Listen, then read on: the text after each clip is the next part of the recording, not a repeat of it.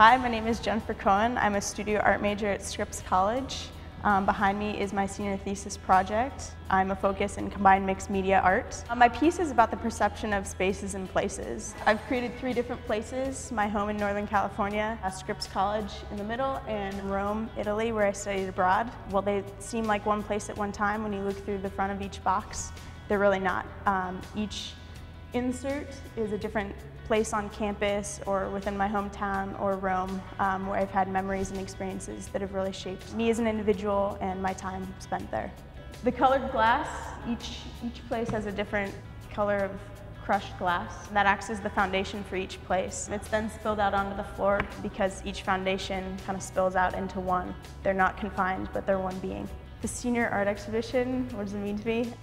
A lot. I remember freshman year coming to the gallery and knowing that that was kind of like the peak of your art career here, kind of what you strive to do.